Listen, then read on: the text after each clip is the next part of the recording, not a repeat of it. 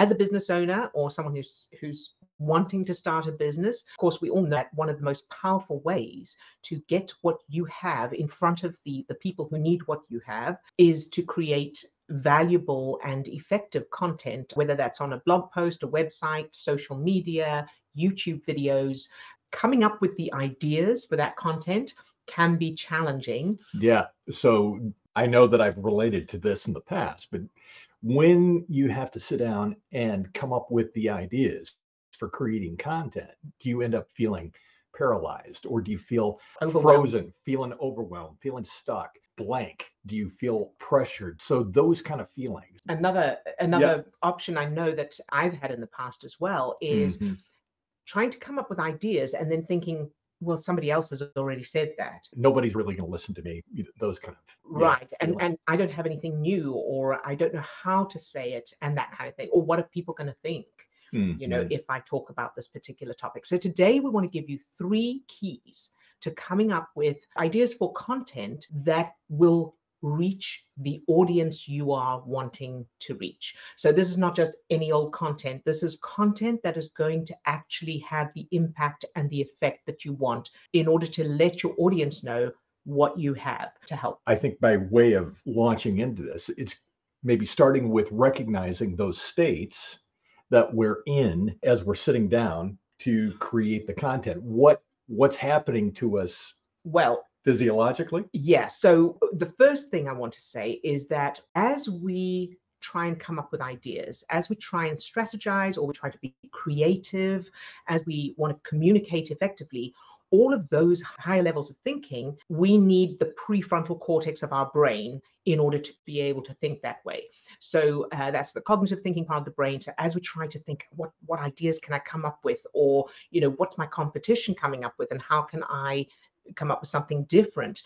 All of that way of thinking is with the prefrontal cortex. Now, the problem is that when we're feeling any negative emotion, so we're sitting down, we're thinking, can't think of anything to say, or nobody wants to hear from me, or I don't know what to say, it's overwhelming, how do I even start? All of those negative thoughts, as they're creating the negative feelings, the stress chemicals in our system, including adrenaline and cortisol, are taking the part of our brain offline that we need in order to be able to think that way and come up with those ideas. Also, if you think about doing content, you're feeling, oh, I don't feel like doing it. You feel any kind of resistance to doing it.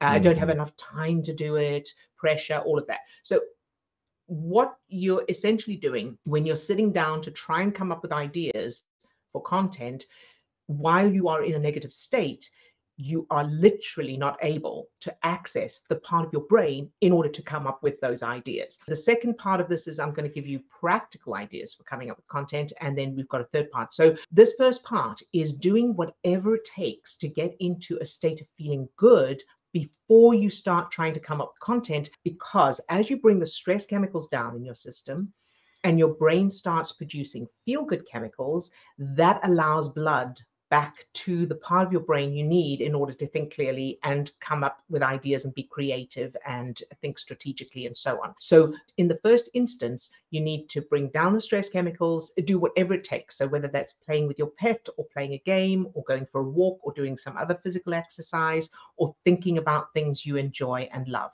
What's going on here is that we are essentially in one of those phases of fight, flight, or freeze when we think about creating content and we're feeling those negative emotions. We're someplace on that continuum of fight, flight, or freeze. So we're actually creating that struggle, that fight, or that running away, or that shutting down inside of us. And in order to change that, we need to come up with some other kind of behavior that is creating a different neurochemical feeling in the body. Exactly. So that's part one. Part two is, rather than just, most people sit down and think, right, now I've got to come up with content, right? So it's that kind of sitting down and trying to do it.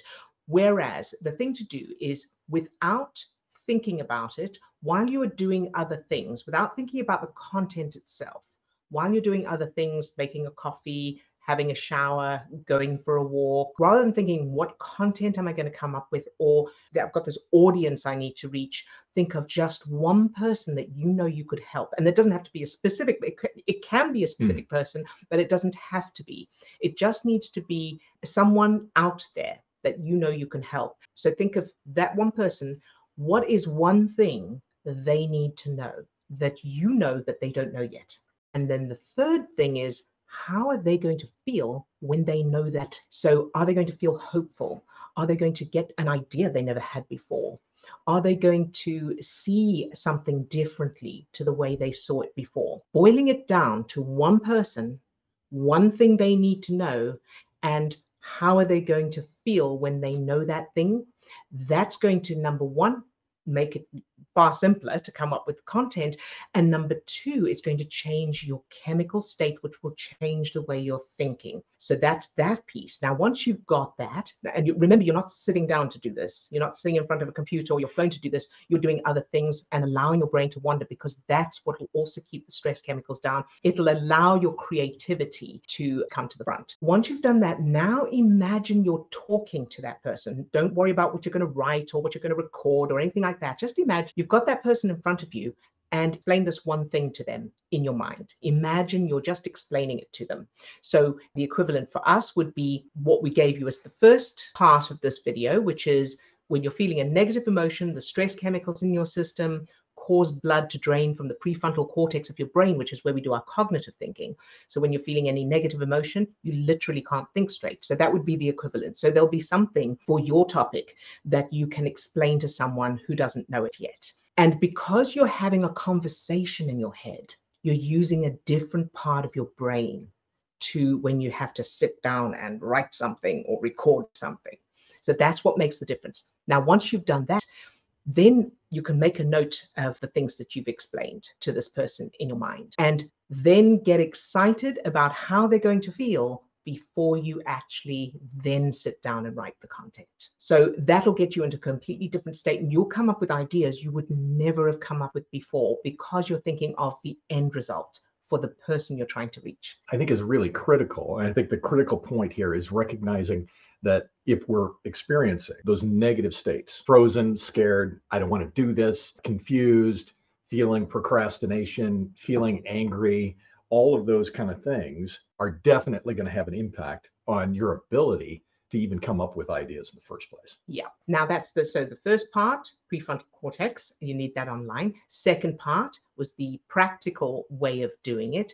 And then the third part is, so one person may feel, I don't know what to say. Another person may feel overwhelmed. I've got too much to say and I don't know where to start. Another person may be worried about, what are people going to think? Another person may be thinking, well, what have I got to say that, somebody else hasn't already said? So there's all different reactions and responses to the expectation you have of yourself to or the thing you need to create content for your audience. Yeah. Right.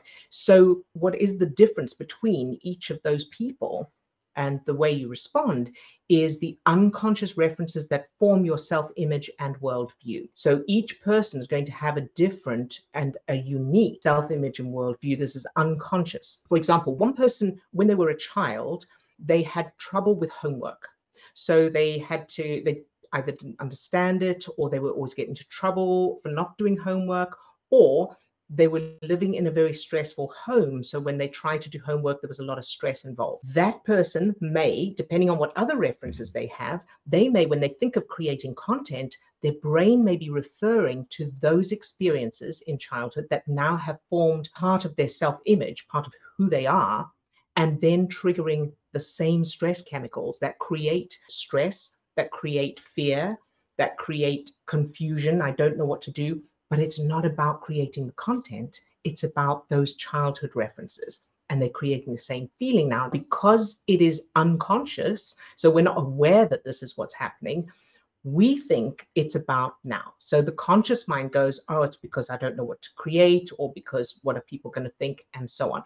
So that part of the situation is from unconscious references. And we actually have a free masterclass that goes into details on that. So you can register for that and you can access the free masterclass, which will go into details on how those references are created and most importantly, how they can be changed. Right. It's just fascinating to me as I engaged in doing this process, going back and uncovering, what those references were in my past, in my childhood, that are running in the background. We're not doing this consciously. The subconscious mind is referring back to what we experienced and what we felt in childhood in order to help us to know how to be reacting in this situation. The situation being, I've got to create content right now, and in the background, my reaction is being formed by what I experienced in childhood, and I'm not even aware of that. There's not even any control of that going on. But the empowering part of this is that we can actually go back, discover those references, make those changes, which has an automatic impact on how we're reacting in the moment to the same situation. Absolutely spot on. I gave you one practical tip, number 2 in this video, and getting ideas for content. I have a lot more. So if you would like more of those practical tips, let us know in the comments of this video and we'll do another video on those. Yeah, and also feel free to ask any questions that you might have in the comments below. We're monitoring those kind of things. We'll be more than happy to answer those questions in the comments. Very good. So we hope to see you in that masterclass. All right, we will see you next time. Bye-bye now. Bye for now.